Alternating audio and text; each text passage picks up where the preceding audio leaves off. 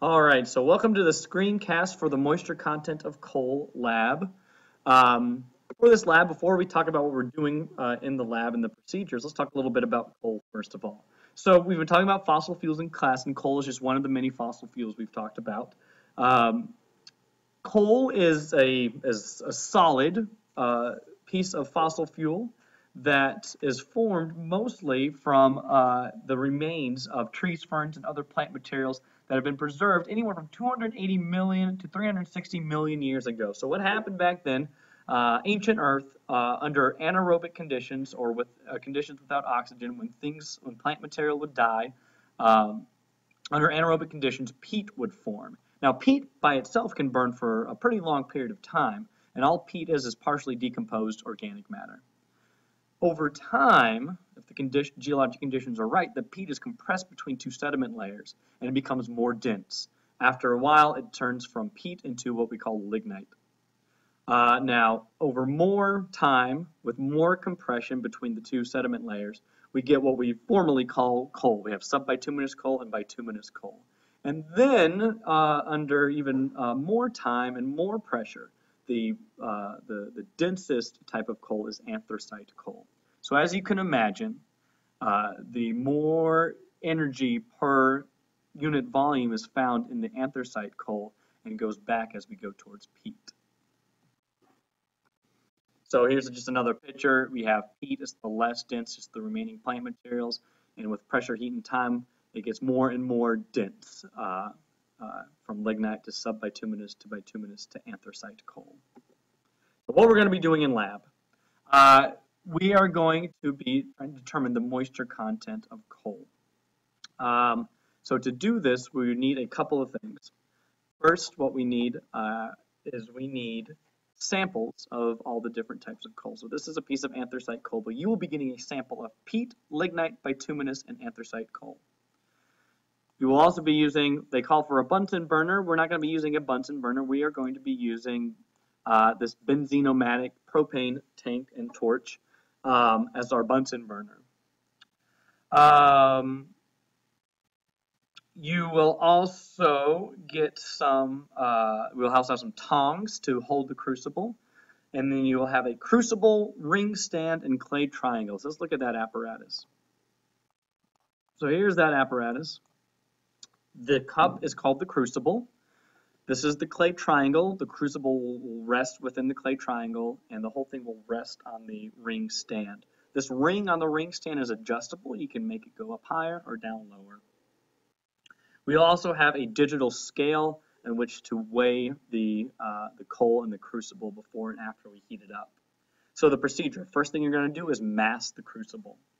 Second thing you're going to do is you're going to use the scale to determine the mass of a small piece of coal. So here's our small piece of coal. You'll start off with the peat coal for your first sample.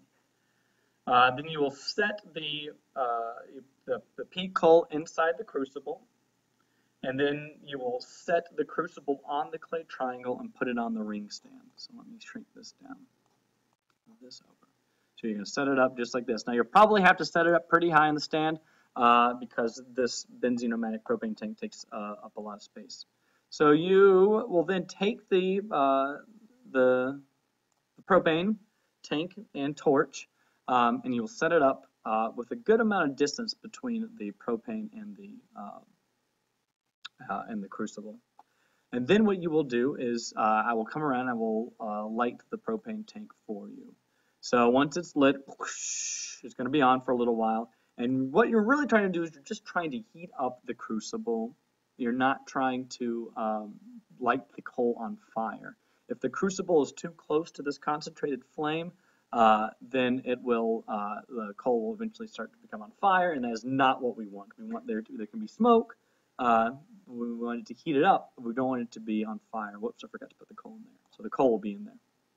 All right, so while all this is going on, of course, you'll be wearing your safety goggles at all times. You might say, well, Mr. Gray, I'm not even close to the flame. Once the lab starts, you will be wearing safety goggles, even if it's uncomfortable, even if you're not by the flame. Failure to do so will result in a 0 on the lab and further disciplinary action. So please wear your goggles like this fine scientist is doing right here. So once it's being heated, you will heat it for you'll time 4 minutes. After 4 minutes, you will turn the torch off, and you will remove the torch, place it away from the crucible. You will let the crucible stand for 5 minutes before you remove it with the tongs, and then you will be weighing it. So after you allow the crucible to cool, you will determine the mass of the crucible with a dried piece of peat coal.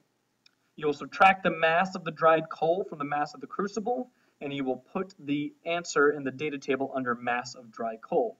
You will use the formula in the lab sheet to calculate the percentage of water in the coal. You'll repeat steps 5 through 7 with each of the other types of coal and record it in the data table. This will be written up in your lab notebook, and this is due on the 31st, which is a week from Friday. So you have plenty of time to work on this. Just a couple of things to reiterate before I sign off. One is that you need to wear your goggles at all times. Another is to allow the crucible to cool for 5 minutes before you move it, and never ever touch a heated crucible with your hands. Use the tongs provided. I will be lighting the torches. So if you are waiting for me, just wait patiently, and I will come around and light it momentarily. And last but not least, any kind of horseplay for this lab will not be tolerated. Remember back to your lab safety contracts. Each and every one of you has signed that contract, and this is probably one of the first labs that we have where we really have to pay attention to the safety aspects that go with this type of lab and using flame. So any sort of horseplay, you won't get any kind of warning. You'll be asked to sit down. You will get a 0 and receive further disciplinary action. Should be a fun lab. Shouldn't take the entire class time. Hopefully it will be done and you can come in here and start working on the lab report. So I'm looking forward to it. I had a lot of fun with this last year. It's going to be a lot of fun this year too. Let me know if you have any questions. Email me tonight, and I will try to respond to those before class starts tomorrow. See you later.